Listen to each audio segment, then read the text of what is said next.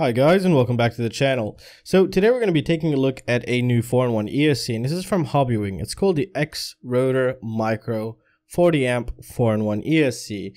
Now what we're going to be doing today is just taking a look at it, seeing its specs, and also doing the noise testing onto seeing how well this thing does. So looking at it, it's a pretty nice clean board, and it does have some pretty crazy things here. If you take a closer look at it, actually, you see that it'll have a 5 volt, 12 volt, and a 3.3 volt pads here, which are right here in the corner.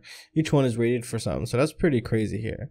That's one thing to take note of that I saw, which I thought was pretty unique actually, because I haven't seen anything do something like this in a while actually. Usually it's either a 5 and a 12 or a 5 or just a 12, but this has everything in here, so that's just crazy. Alright, so let's just take a look at some of the things that it comes with. So they do provide you with 2 silicone JSC type connectors. This side is for the current sensing, VBAT, and ground. So there's 2 grounds, a VBAT, and the current sensor in here, because this 4-in-1 ESC does have current sensing here. So that's good in that perspective. This side here, it would be just basically the 5 volt and your motors as well as ground. That's what that would be used for. So yeah, these are your ESC signal wires would be right here, and 5 volt if you want to power off your flight controller or some of that nature. And here, as you can see here, we do have some pins, kind of like the DYS style here. However, you know, this does have its own flight controller from Hobbywing, which you could just stick on and you're good to go. Everything's right there. I will be purchasing it because I really want to test out the whole layout, but today I've just gone ahead and treated it as a normal 4-in-1 ESC, since we are able to use it as a regular 4-in-1 ESC, and we're going to see how well it performs. So let's go ahead and talk a little bit more about the specs here. Now they're stating it's a 40 amp constant current and a 50 amp burst, but they're not stating for how long, and we could easily do that looking up the MOSFET status sheets, and yeah, that's how we would know that. It takes 2 to 5S LiPo, and you know, overall, I mean, it's a BL-Heli S. It's not a BL-Heli 32, so don't mistake this for a BL-Heli 32 ESC. It's just a normal BL-Heli S Xt60 ESC here.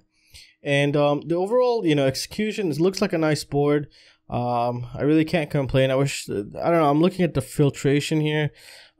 Should possibly be able to handle this little nice array. I've seen, you know, ESCs with a lot more caps here that do help reduce noise, but we never really know, because don't forget, this even also comes with a low ASR capacitor.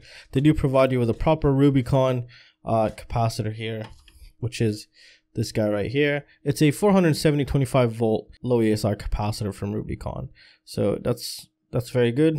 That's always good to have. So you'd probably, so some people actually keep asking me, how do I install a low ASR capacitor? Very simple. The point where your battery is connected, so you got your XC connector, if it's connected to these two right here, that's where you're going to install it, with these 2 wires. So how do you know which side is which? Well, all capacitors basically work the same here. Look for a line that has a minus. Oh, there's a line that has a minus. So this would be your negative. So negative is the ground, ground is the black. So you just put them together like so. So you put the ground together here and the positive on the positive part, and then that's it.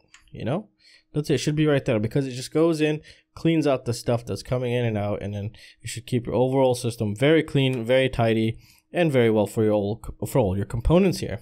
You know, enough talking, and let's get started.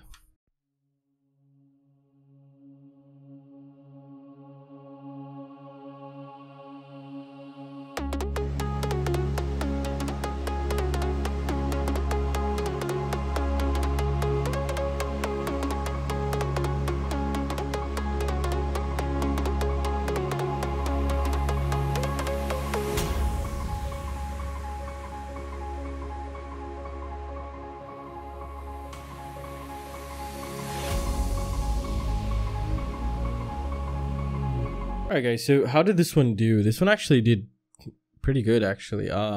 There was no like just crazy spikes. It was holding all of its phases absolutely correct.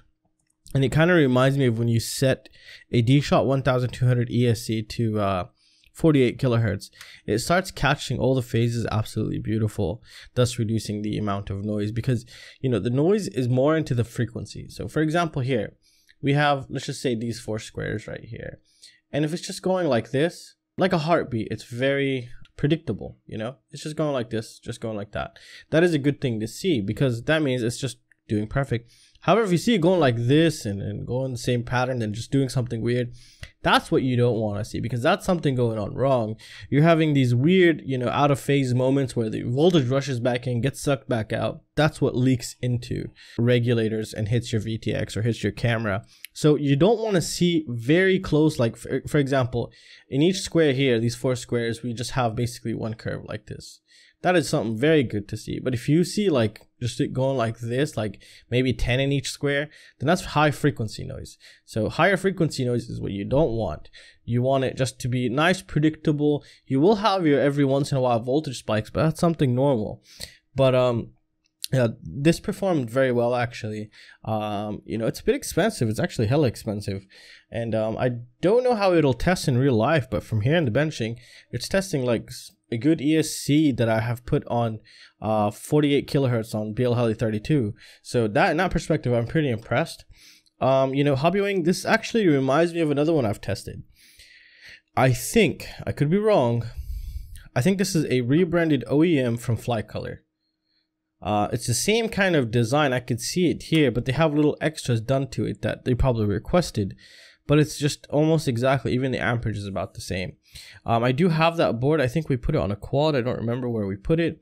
I will be checking that one's MOSFETs and the overall board layout and see if I notice anything kind of in the same area or they're very similar, because that board tested very beautiful and this board tested also very beautiful. And looking at it, just, you know, this, you know, it's crazy. Every manufacturer has their own design.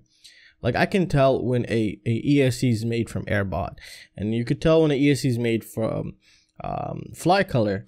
So this is kind of that whole thing. I could kind of see it in here. I could be totally wrong, but we'll just say I'm 72% certain that it's probably from Flycolor. And Flycolor does very, very good ESCs. They've been in this market for a very long time. So if it is an OEM brand, just expect it to be a good one. But, you know, just drop the price down quite a bit more because it's pretty damn expensive. But overall, it's a good ESC so far here on the bench testing. I don't know how it'll perform in real life. We're going to have to stick it on something very soon. And if anyone's used it, please let us know down in the comments section. And if you guys have any questions or any suggestions, feel free to let me know. And I hope I helped you guys. And I will see you next time. See you guys. Take care.